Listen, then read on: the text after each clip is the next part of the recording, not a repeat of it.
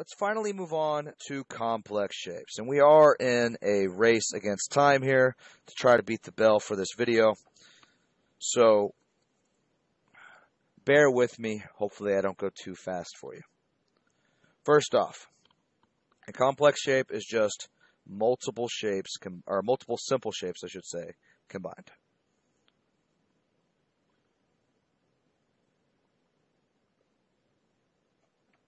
Okay, and the formula for your x and y is pretty simple, and it's actually kind of a repeat. But we keep going back to the average mass, and this is what I mean when I say the average mass. In the x direction, your x for your centroid is the sum of all x individuals times your area individuals divided by the sum of all area individuals. Now, your y direction is the exact same formula, but with y individuals instead of x individuals. So we'll say, I'm sorry, I meant to write the sum of all. That shouldn't be there. Y individuals multiplied by area individuals divided by the sum of all area individuals. So individual x's multiplied by individual areas divided by the sum of all individual areas. And so, again, hopefully by the end of this, you'll understand what I mean when I say average. But let's skip a few lines over here to the side, and let's draw a rectangle that's 5 squares tall and 6 squares wide. 2, 3, 4, 5, 6. But then when we go up, I'm going to add a second shape. I'm going to go up 1 and go to the right 2 and draw a little square off to the side here. And then I'm going to go up the next 2 and connect the top. And so this is about as simple of a complex shape as I can get. When I say it's combining two complex shapes, what I mean is literally I have a rectangle combined with a square. Now, let's give ourselves a reference point. And again, for consistency's sake, I'm going to put it at the bottom left. When I say x individuals, what I mean is the individual x's distance from the reference point. So look at the first shape, the first individual shape. How far away would its centroid be from my reference point? 3. So our x1 equals 3. What would your y1 for your first shape be? Or your y distance from your reference point? Very good, 2.5. I'm glad y'all could get that even though I was stumbling through my words there. And what would be the area of this shape? Area of shape 1. 30. Very good. Okay. Now, what would our x2 be? It is the distance from the consistent reference point, and it's very important you recognize that. Yes, it is 7 squares from my reference point. Its x would be 7, and you have to get that here. Your y2 would be how far away from your reference point in the y direction. 2 squares. Very good. And the area of your second shape would be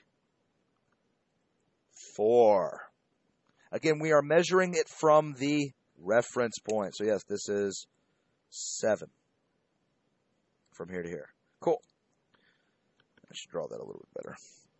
So now what I do, if I want to find my x total, is I'll just plug it in.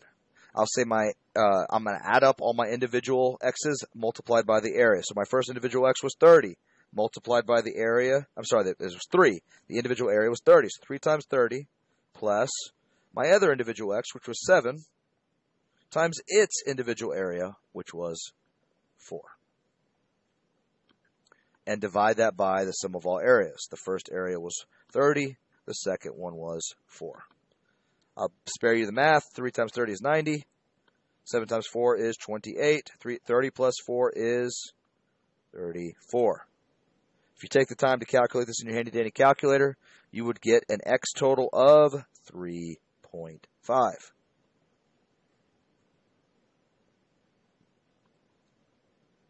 We do the exact same thing for our y total. In this case, your y1 is 2.5 multiplied by the individual area for shape 1, which is still 30. It hasn't stopped being 30. This time your y2 is 2 multiplied by its individual area, which is 4. Very good. And we'll divide that by the area plus the other area, which is just 30 plus 4. We get 2.5 times 30 is 75, plus 2 times 4 is 8, and 30 plus 4 is still 34. That doesn't stop being true. And again, I'll spare you the math. You type this into your handy calculator, you'll get a y distance of 2.4 for your y total. Oh, I'm sorry, y'all can't see that, can y'all? So I'll move it, or I'll just rewrite it down here at the bottom. Y total equals 2.4. X total equals 3.5. Let's think about this for a second. What we're saying is, if we go to the right from a reference point 3.5, and we go up from a reference point 2.4, that would be our total centroid for this shape. And again, really think about it. Does it make sense that this shape on the bottom right added to this would pull our centroid down and to the right from the bigger shape? But does it make sense that the smaller area would affect the centroid a little bit less than the bigger one? This is what we mean when we say average shape.